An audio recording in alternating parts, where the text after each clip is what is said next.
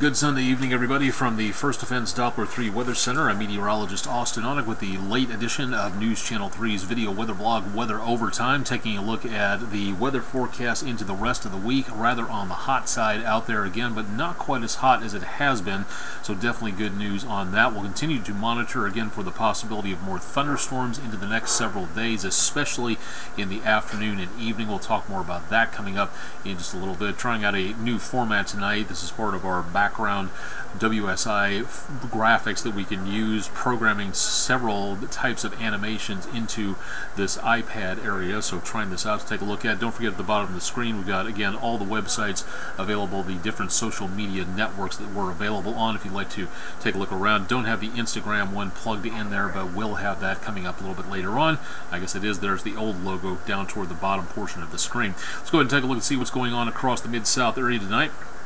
Back around the Graceland area, sun has fallen. Some beautiful sunset pictures out there for this evening, but a quiet evening at the home of the king of rock and roll for early this evening. Sunset around the Olive Branch area from former Olive Branch Mayor Sam Reichard's webcam, looking at a few clouds in and around the area from this evening. Heading down to Ole Miss and the end zone, the construction starting to finish up before the football season heads on through, but a cool evening with a few showers and thunderstorms around the Oxford area from early on this evening. Taking a look at the earthquake report. Fortunately, not much of anything to report in the Mid-South from earlier today. One earthquake earlier Saturday just north of the Boot Heel, Missouri, up around the area close to New Madrid, but other than that, really not much of anything else to report at this point in time. Taking a look at the moon information for today. Moonrise will be at 11:21 this evening. Moon set was earlier this morning at 10:56. Moonrise will be tomorrow just before midnight, and moon set will be around noon, as well as seeing the waning gibbous phase of the moon at this point in time as it heads toward the new moon phase, 71.8% of full. UV radiation very high today, and will also be rather on the high side as we go into tomorrow, expecting about a 9 or a 10 rating on the UV scale, so something again to consider if you're going to be doing anything in the way of work or exercise outdoors, so please keep that in mind. Sunrise tomorrow at 6:04. Sunrise on Tuesday will be at 6:05.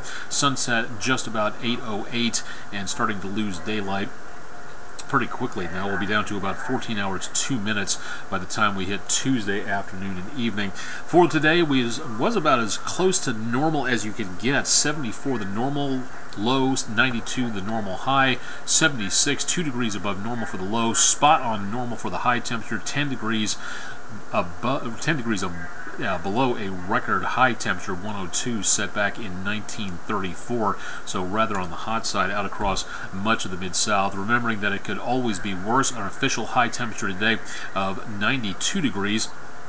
It wasn't all that bad when you consider that several other places around the rest of the United States can be much hotter, including out toward the area of Southern California, right around Death Valley. That's where we see again the heat for the day. The maximum number for the United States today was 124 degrees, some about 22 degrees above where we would be in and around the area of the Mid-South. So again, remember, it could always be worse out there. Rainfall today, we picked up over an inch early this morning, which means we are now ahead for the year by almost 10 inches, just shy of that, and an inch and a half or so across the area for above normal conditions into around the Memphis area for the month of July so far. So hopefully finishing up July with a decent surplus. Heading into the next several days, chances of showers and thunderstorms and fairly hot conditions with numbers back in the lower to mid 90s, heading toward the lower 90s to upper 80s by this next weekend, and chances of showers and thunderstorms unfortunately will be sticking around for much of the area into the next few days. So if you have plans for outdoors, heat, humidity, plenty of sunshine mixed in between the clouds and the rainfall, so something to think about there if you are going to be again heading outdoors anytime soon. Don't forget to download the News Channel 3 weather app. Search for WREG Weather. That'll be available from the App Store.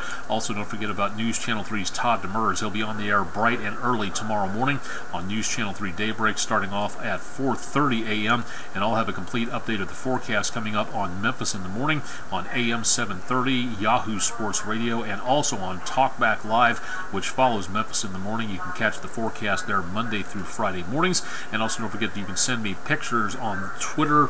If you have any great weather, sunset, sunrise pictures out there, please pass them along. We'd love to be able to feature them out there for everybody else. Onek_WREG3. Again, a pretty quiet night, but more chances of a few showers and a few thunderstorms not out of the question. Little, if anything, as we record this tonight by just before 9 o'clock or so, and much more possibilities of showers and thunderstorms will exist over the Mid-South into the course of the next several days. So if you have any outdoor plans, please keep that in mind, as we could be looking for more chances of showers and thunderstorms into the course of the next several days. That'll wrap it up for this edition of News Channel 3's video weather blog, Weather Overtime. Complaints, suggestions, ideas, whatever you'd like to see on here, Onek_WREG3, again on Twitter, or austin.onek@wreg.com, my email address if you'd like to send anything directly to me there. Stay tuned for more again tonight on News Channel 3 at 10, or if you're tuning in very late on this, News Channel 3's Todd Demers on Daybreak starting at 4:30 a.m. From the First Defense Doppler 3 Weather Center, I'm meteorologist Austen Onek. Thanks for joining me for the latest edition of News Channel 3's video weather blog, Weather Overtime.